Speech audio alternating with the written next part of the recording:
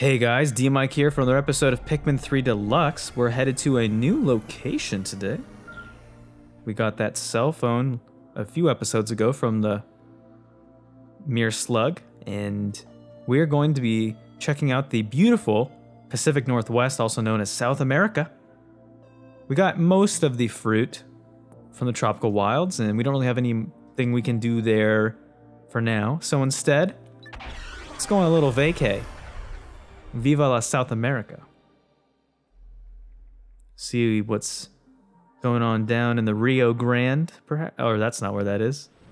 Rio de Janeiro. Those are completely different places. I goofed that up. Ignore me. My geography skills are not on point. So now that we've touched down in the Twilight River, let's see what we've got going on.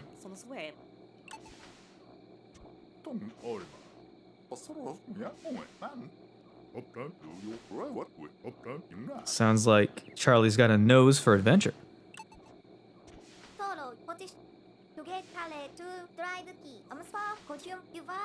I think, without a doubt, Brittany's lines in this game in general are definitely my favorite. It's just, they did such a good job writing her. I just wish there was more uniqueness with what they gave her to say. Unfortunately, it just kind of gets a little redundant with what's going on, and that's just kind of unfortunate. All right, so first things first, you're gonna notice when you stop by in the Twilight River is there's this weird little kind of pink Laffy Taffy looking thing hanging out. Not anything we can do with that just yet, unfortunately. And it looks like we're gonna have to build a bridge. Now, here's another kind of fun thing. This is the something glint something beetle, I think. If we could lock onto him properly. If you hit him enough times with your Pikmins, you have to land on him. There you go. He's like a little grab bag of all kinds of fun things. So yeah, murder him, and then yeah, steal his lunch money. So that's fun, right? Yeah.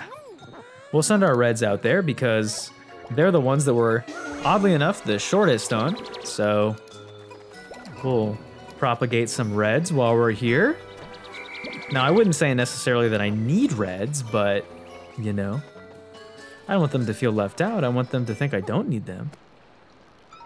Now, it looks like we've got something stuck in a web. It seems like a bit of a sticky situation. Looks like another onion, but I don't think we've ever seen an onion of that color before. That's strange. Well, it appears that Alf has decided that we will do our heroic duties and go and save the pink onion. In the meantime, we are going to kill this Bulborb. These are dwarf Bulborbs. And now we have the satisfaction of murder and a new mode of transportation. These are the lily pads, if you couldn't already tell. I actually don't know if anybody that's like blind is watching my Let's Play, but if you are, I think that's awesome. And you know, don't let something like that hold you back. So I will hopefully be able to describe things to the visually impaired to be able to see that. I'm going to send our yellows off here, have them take out that electric gate, and we're going to let our rock Pikmin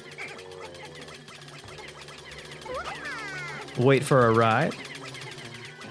We're gonna go up and around here. We're gonna bring it around town. And we are going to take out this jerk over here. This is the Puffy Blowhog.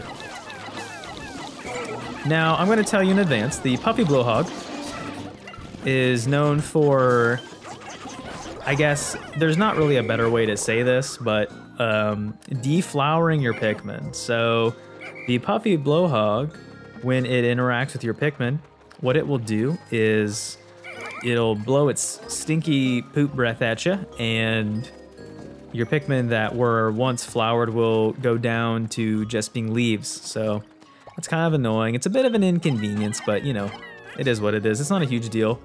You can take them out pretty easily. We'll grab some bomb rocks here while we're moving all around. There's another one of those weird pink lollipop looking things. And now that we have those bomb rocks, we can blow up that wall here. First things first, though, there is a another type of a joust mite here that we're gonna pick out of the ground, and we're gonna, nope, we're gonna, yep. We're just gonna send all of our Pikmin after it.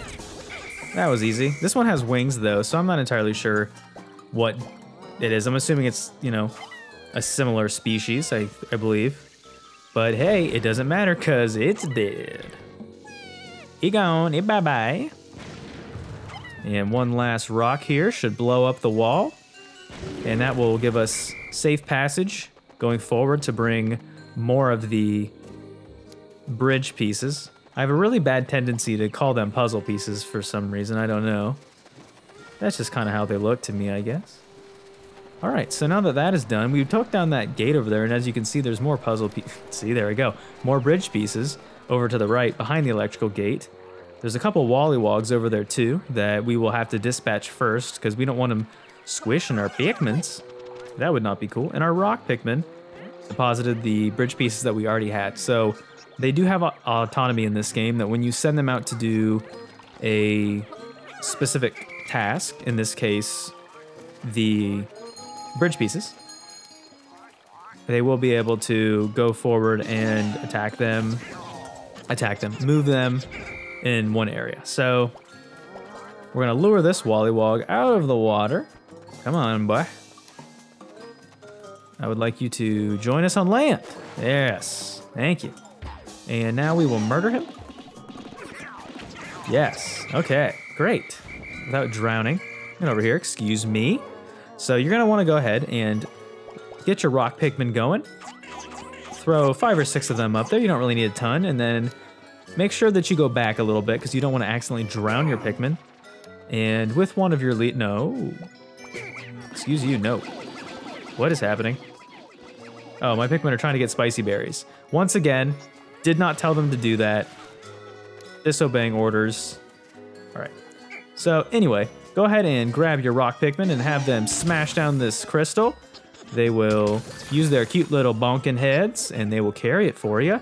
Now what's convenient is that rock Pikmin are programmed to not go in the water. So if they have a safe passage out of harm's way, they will take that instead, which is really convenient. And what's over on the other side? We'll use Alf to do this for now. I actually didn't want to take the yellows, so I will whistle the yellows off and just use the rocks and have our rock Pikmin carry all the... Of course, I'm one short. Goodness. All right, hold on a second. Just you... Well, you know what? I have the yellows here. I'll just use a yellow to carry that bridge piece, and then they can all reconvene eventually. So the yellows are the ones that we're going to want to take on this upcoming quest here. We recovered the mangosteen. We've got 30 fruit because we are epic. Yeah. And we've got a little cave here to explore. I don't know if I need any of the rock Pikmin to do this because I forget what's ahead of me because I'm doing great. Apparently our Pikmin want to carry spicy berries and all that nonsense, so I will let them. I'm not being very practical in how I'm handling my time. So once those rock Pikmin come back, hopefully I can cut them off at the pass, and there they come. All right, rock Pikmin. I just think it's kind of cute. You have a little army of rock Pikmin that are just waiting for you. They're floating on this lily pad, all at attention. Yes, all right. Gentle sirs and ladies. Let's go ahead and continue on. There's a little cave here. We'll explore and see what we've got. It sure is dark. You better be careful where you step. Well, you got the right attitude, Alf. So we are gonna go on in here, and if you can see, there's a circuit that needs to be completed. You need at least 20 yellows. And that we do have. I think that actually might be the exact amount that I had, so that's, you know, not ideal, but hey, that's fine. I guessed correctly. Because that's how you should play Pikmin, is just guessing, right? Okay. So whistle your yellows back. Get everybody on your squad together. Watch out for these little weird tadpole things. They're kind of gross. They will impede your progress. Instead, we're going to have, I guess, everybody we have left. I mean, rock Pikmin either. It doesn't matter. Just grab the puzzle pieces, the bridge pieces. Honestly, you could make a compilation of me just saying puzzle pieces over and over and over again. I'm probably never going to stop. And while they're skedoodling out of the way, we're just going to kind of check things out. I remember there is actually a pretty nasty enemy in this cave. So thankfully, we are just taking a preliminary visit to this cave for now. We don't have any intentions of actually doing anything major. So that should be the last amount of the puzzle pieces, bridge pieces. Oh my goodness. It's like, I don't know what like the word is, but it's like, there's something I remember where it's like once you see something and it gets kind of stuck in your brain that you wind up seeing it everywhere. I think it's called like the Streisand effect.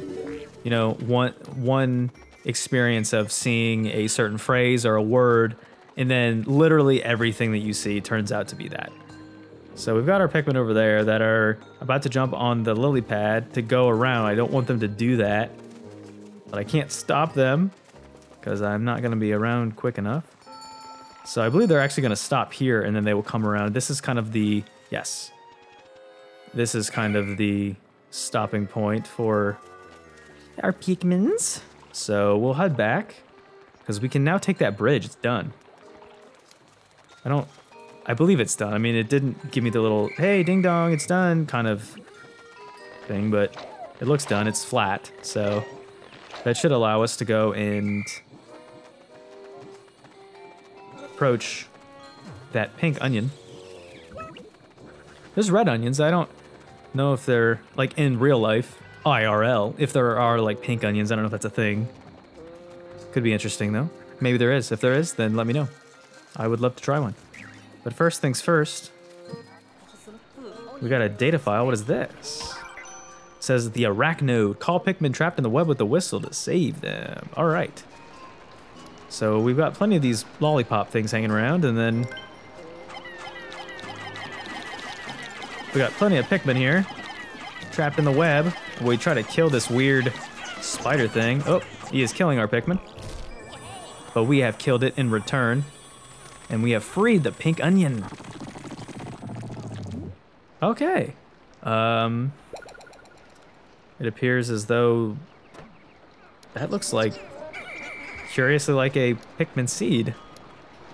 Huh. Well, let's give it a pluck. Ladies and gentlemen, welcome to Winged Pikmin, some of the most cute Pikmin in the entire world. If you thought rock Pikmin were cute, Winged Pikmin might just do it for you. These Pikmin have the ability to fly. As you can tell, you're like, wow, no duh. Now, first things first, we're gonna want to use our winged Pikmin to propagate other Pikmin of its same ilk.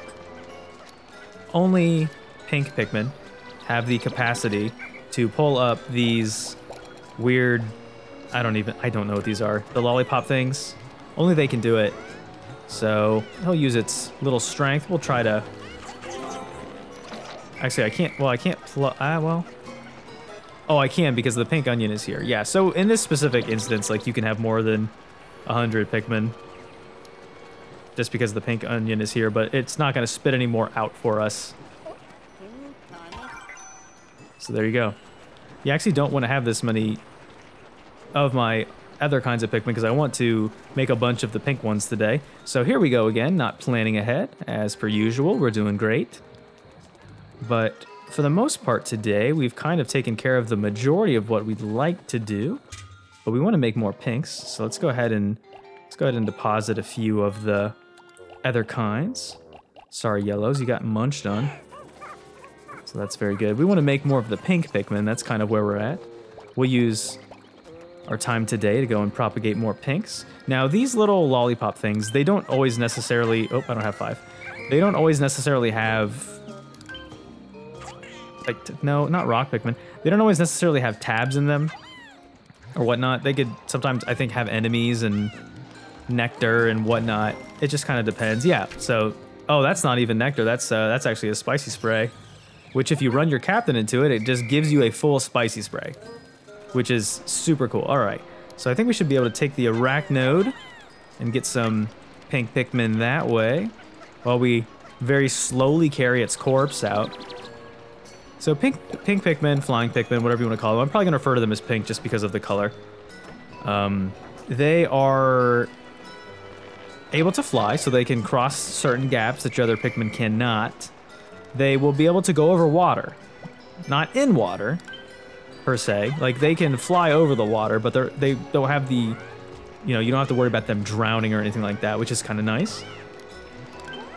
Then you'll also have to be mindful of the fact that pink Pikmin are pretty weak. So they're not your fighters. They're not going to be your guys, you know, doing a lot of damage, etc.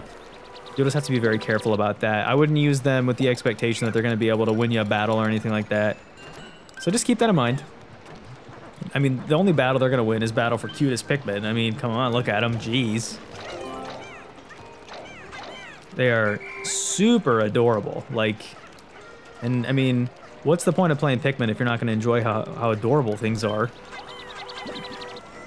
They are great. And there's plenty of these little, like, little doodads hanging around, too. So you can pluck as many of those as you want to. Propagate your Pikmin. It does take them a bit of time to get these kind of sprouts out of the ground. I don't know if that's exactly what they are. They're kind of gross looking to me. It almost feels like they're pulling a zit. But that's a fruit. I totally forgot that that was there. So hey, there's a fruit there, everybody. And there's this stick that's in the way. We're going to want to get that out of the way because that will allow our pink Pikmin, once we have 10, because we don't now, because we underestimated how many we'd need to finish this off. But they can move that stick out of the way and give us safe passage to another part. There's grubs here. Our pink Pikmin, that's enemies that they can handle for sure. But in general, it's kind of tough because they're not super good at fighting. Whereas like your red Pikmin are your fighters. Your pink one's not so much. Now there are instances specifically where you will want to use your pink Pikmin to fight actually, because they have to be the ones. Like, you'll see that later on. There are aerial enemies that you'll need to use your pinks for, but, you know, in general. And just be careful when you're locking onto stuff. You don't want to charge a bunch of your rocks, reds, yellows into that area and then wind up getting everybody killed. So use your pinks. They'll pull that Laffy Taffy off of that tree trunk, and then huzzah! We've got more places to go. And we're getting a call. This is a little cryptic. Wonder who this could be from. Huh. I don't know if we know who this is, but it seems like it's a cry for help and somebody who knows Captain Olimar. Wonder if this is somebody else from Hokotate. Says he's on top of a giant tree with some sort of a creature there that's causing him harm. Hopefully we can help him out. Uh-oh. You hear that buzzing? That sounds pretty scary. I'm actually pretty afraid of bees, so no gracias. But yeah, that was pretty hard to understand. But this guy knows Captain Olimar, so maybe he can help us find him. That sounds pretty good, right? Now, Alf thinks that is Captain Olimar.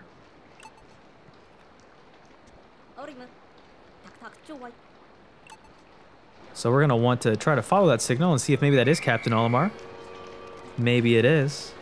Okay, so now that that's out of the area, we're going to go ahead and pluck the remaining of the pinks that we've got here. Oh, we're not going to throw them. That's not necessary. Thank you.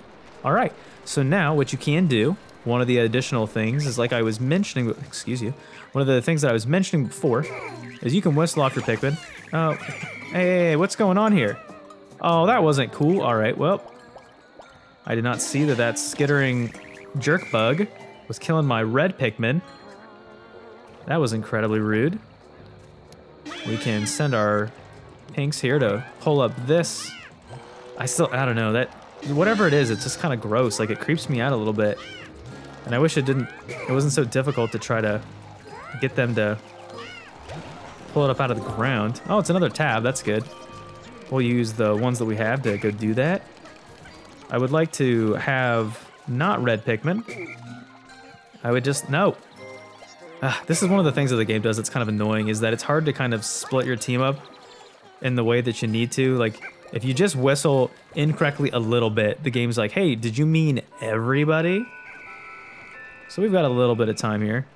We're gonna pluck all of the remaining pinks. We'll go back over there and we'll gather them. So flying slash pink Pikmin can fly over water, which is really nice. Yeah, that's great. So now we can charge them at this pellet. They can collectively work together to bring it back to the pink onion. It would be nice if I actually sent them instead of trying to, hey Brittany, can you carry this pink pellet back for me? That'd be awesome. All right, great. Also, I love the sound that they make when they're carrying stuff back. It's very cute. Yeah, I'm never gonna get tired of saying that. So hopefully you don't mind me gushing about how cute pink Pikmin are, because it ain't gonna stop. But anyway, we're gonna go ahead and whistle everybody back. And it creates its own safety circle, so you don't have to worry about any sort of Pikmin getting left behind or anything like that. We're just gonna make sure we have everybody. Are we missing? Hold on a second. Let's check inside the pink onion. Okay, we're doing good. We got 24 of those. It doesn't say we're missing any Pikmin. I wonder if there's some at the original onion. 10 sprouts, perhaps. Oh no, there's just these guys that are inside our own safety circle. Yeah, we're good. Oh, there were some pinks here. Okay. Looks like the pinks picked up the bomb rock. It's kind of cute too. They're just kind of ferrying it around. Yeah, that's 100% ready. There's not really anything else left for us to do today. So as the countdown approaches, we'll just hang out for a second. I think it's more fun to let it count down. I know for some people it gives them anxiety. It does give me anxiety a little bit too. We'll eat this nectar while we're at it. We'll send our pinks at it. See if they would enjoy some nectar. Come on, guys, get it. Go on, get it. All right, they apparently don't want it. That's fine, but we've got everybody safe and sound, so we can just go ahead and end our day.